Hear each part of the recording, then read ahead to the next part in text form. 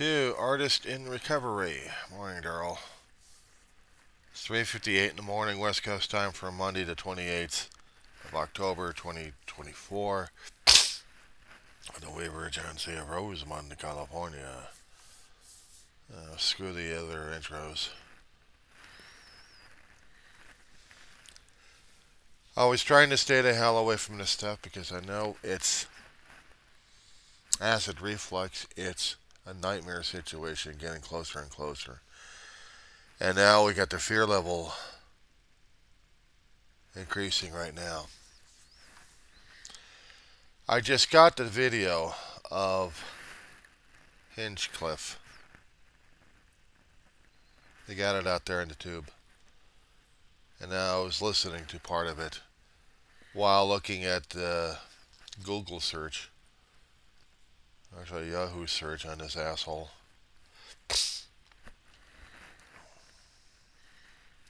I didn't see any other kind of work out there yet on him that would make him qualified to be under Trump's viewpoint, unless, of course, he was already in those areas, proving the point of Trump and his ilk being that totally screwed up in the head. And believe me, I've got a town out here that's that way too, most of them. A lot of keyboard warriors are still doing the Trump crap. But the thing is, you don't see it on the outside. The thing about racism, you don't see it on the outside unless, of course, you're looking at the people with the attitudes. If they're going to be blatant about it, they're not showing it. And those who are wearing the maggot hats out there,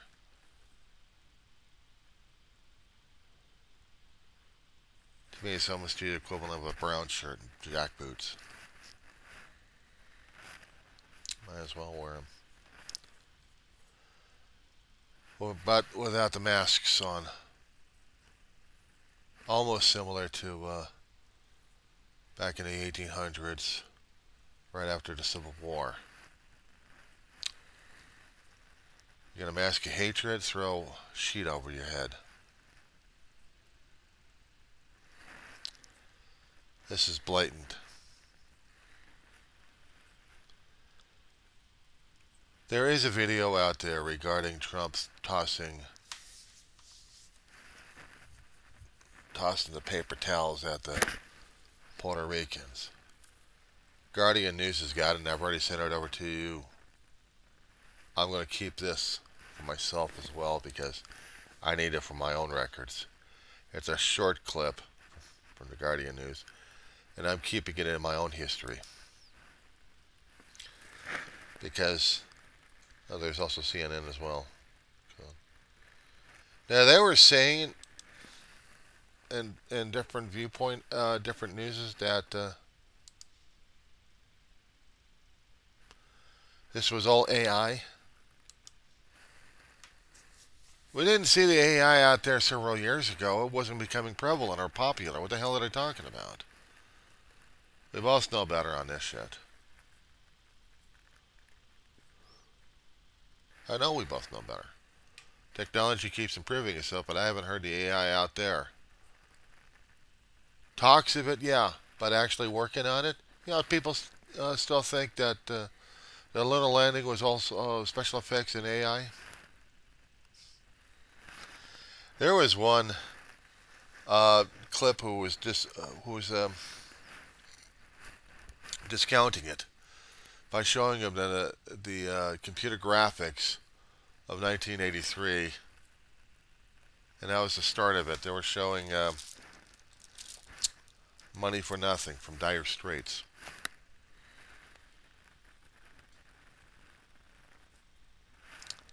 So I know these people are full of shit. You know, I listened to Tony until I couldn't listen to that asshole no more. But there's also another link I'm putting into my own, and I'm also sharing it with yours on yours. A gentleman I found that's similar in our viewpoints. He went to the rally. He wanted to see what was going on. And when Trump started doing his diatribe, he couldn't stand the orange gas bag. He walked out during the first few minutes of it. But he caught Miller's bullshit, and he caught Hinchcliffe's bullshit, and he really couldn't be. He's sick of it. MSNBC and CNN are having a field day over this. They really are. They're tearing this damn thing apart. From 3 o'clock to almost 5 o'clock this morning, they're just going after it, left and right. But out here in the local news, baseball fever is the one catching people's attention. Who cares about what's happening? Trump tried to pull back. His campaign tried to pull back on this shit. But you did have Republicans out there who are going to get a field day over this shit. Rick Scott, Desposito, Salazar. They're going to get their asses kicked on it by the voters, unless they've got voters giving them kudos on this one. In Puerto Rico, they're not even represented, but they are U.S. territory. We always wanted these guys to be part of a state here, but I guess there was a lot of pushback. Maybe, God be willing, if we get Harris to even get this idea going. How about making them another state? 51st state. Why not?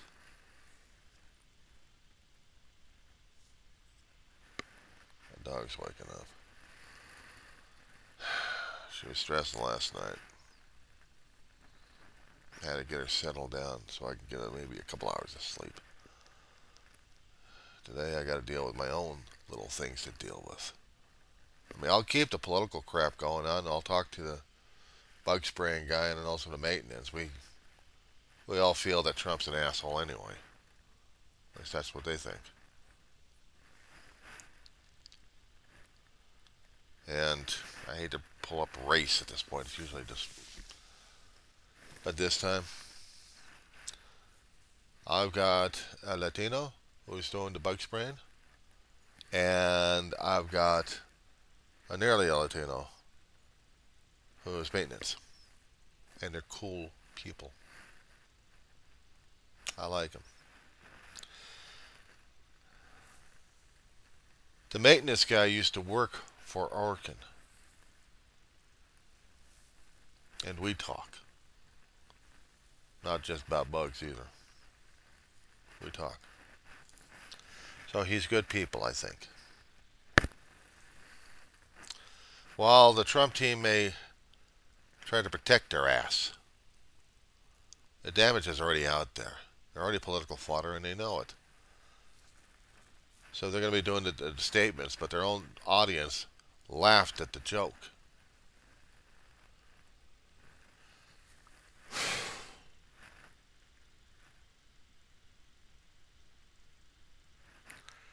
So this is going to be fodder for a hell of a long while. Until we get to the election, and then afterwards it's going to be fodder. Because after the election happens, it's going to be, we're going to have more of the attacks happening, or we're not going to have any more of the attacks. And this was what scares me. Yeah, it does scare me. I try not to be afraid of the damn thing.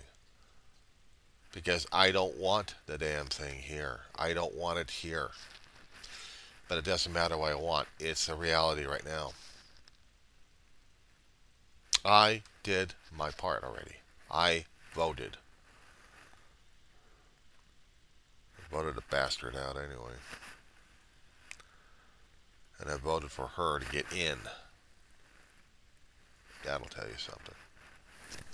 And I did it the way that Trump didn't like. Mail-in.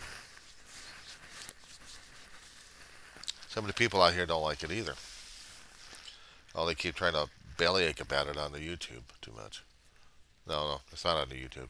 It's the Facebook pages that they use on a constant basis. And somebody will do a posting and then all this shit comes out.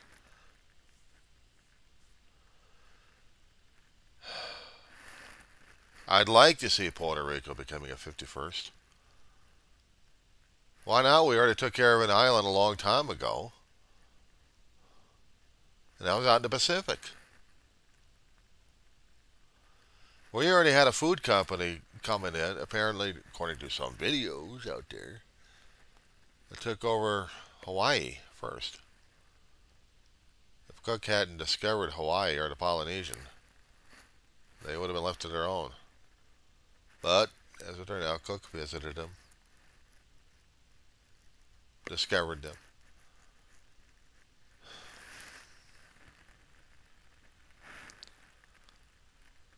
They've got one little island in the Hawaiian island change there, dude. That's completely for Hawaiians. Speak it. Culture is there. Very limited technology. They do have power. But they don't allow anybody on there except for true Hawaiians. They want to preserve their culture as best as they can.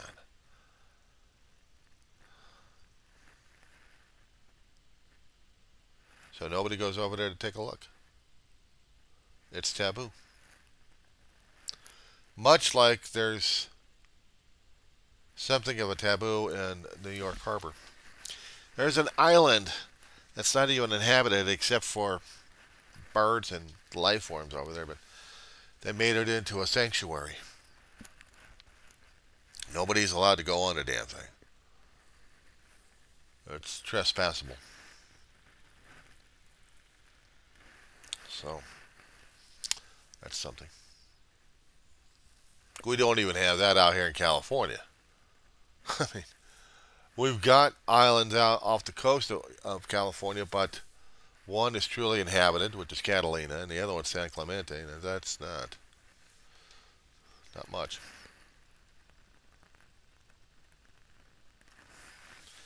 But how he's going to do it, I don't know. Now, there are stories coming up on CNN concerning about deep fake videos out there. This will be something. And we're still going through the Middle East war. You know, this whole damn thing is scary and terrifying as, well, they're synonyms to fear. We have a hell of a lot of fear in this election cycle than we did last time. We had a little bit of hope when we had Biden coming in office. But he was dealing with a hostile Congress, the reps, versus the Senate. We did get some stuff passed.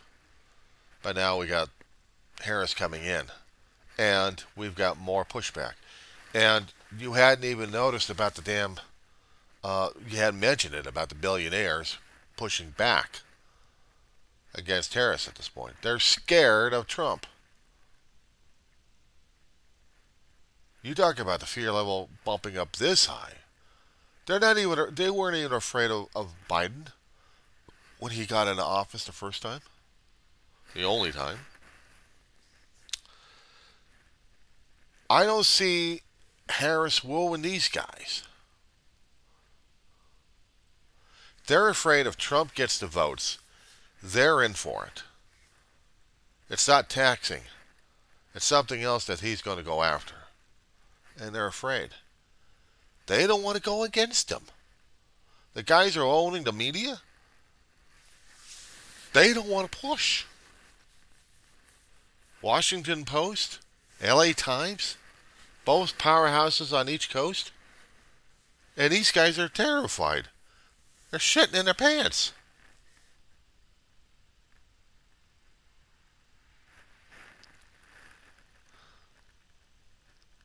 How the hell did this asshole get so much power? How did the people actually lined up for this asshole? Are we doing the elitism versus the commoners? Is that it? I mean, yeah, we've got too much divisiveness right now as it is. And we're showing it more and more. But the thing of it is, in our own history, in our country, we've had it. We've had it. We had this European crap going on. The manifest. Oh God, what the hell was that? The manifesto? No. Manifest Destiny. That was it. Manifest Destiny. We are the conquerors. We're coming over. You don't like it? Tough shit. Push your ass out. They did that to the Native Americans. They were doing it to the conquering empires that were over there in those days. Pushing them out. We get the colony set up. We want it our way. And we're going to be taking on England. And we did. Twice. And then we kept pushing. We're building up more and more steam. We want more territory. We're pushing more and more of the Native Americans away. There was even talk in history, if I'm not mistaken, we were going to be going after Canada. If not Mexico. And we did have a Mexican-American war. Thank God it wasn't in our lifetime, though. But still.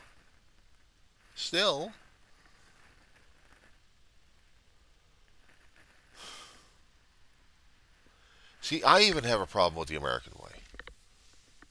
We're the conquering assholes. We are the new Roman Empire of sorts. My observation. Am I trying to understand history and trying to put it into some kind of context and perspective I can understand? We're another empire. Among other superpower empires. We hadn't conquered the world yet. We still want ours. As I was trying to indicate in one of the videos to you and to others, no, this is going public, that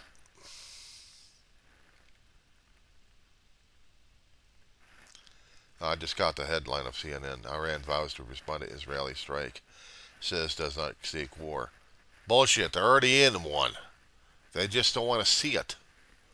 They've already been in a war. War words. Now they're trading blood for blood.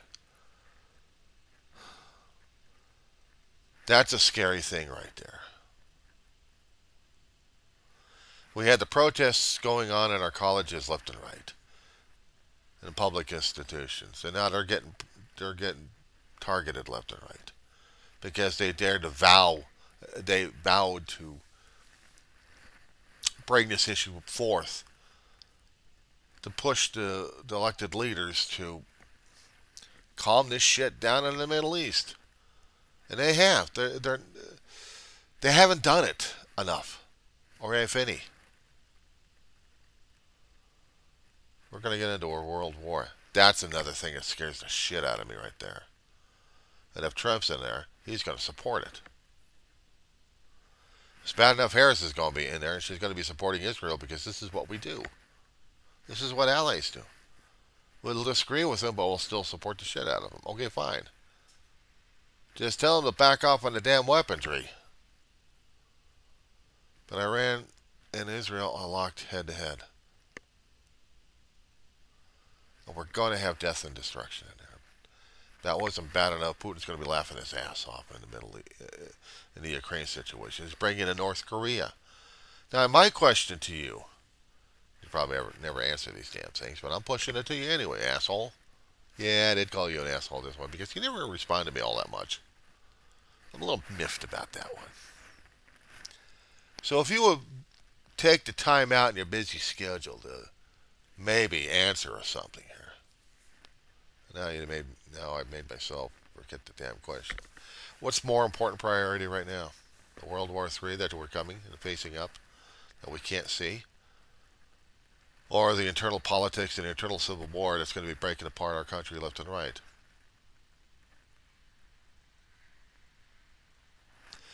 You already know about the divisiveness happening throughout. If you studied history, we already had been a divided country. If you had taken the classes I'd taken, or even picked up a few books, you may have gotten the idea that we are totally divisive. We're still reliving the Union versus the Confederacy. Only the Confederacy is now the maggots, and the Union is still trying to bring us together. No wonder Lincoln had issues over us back then. But if he happened to see it today, oh my God. I don't know what his response would have been.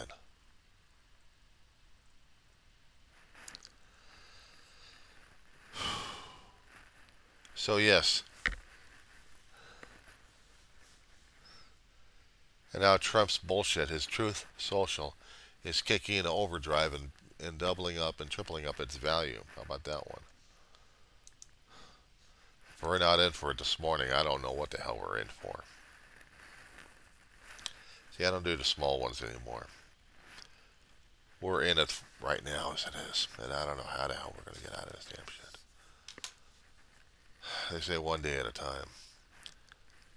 A day seems to be too damn long. A minute at a time is too damn long. How about a second at a time? We'll talk more. Meanwhile, there's a certain pastor out there I'd like to introduce you to. Reverend Ed Travers. You need to listen to him. You do.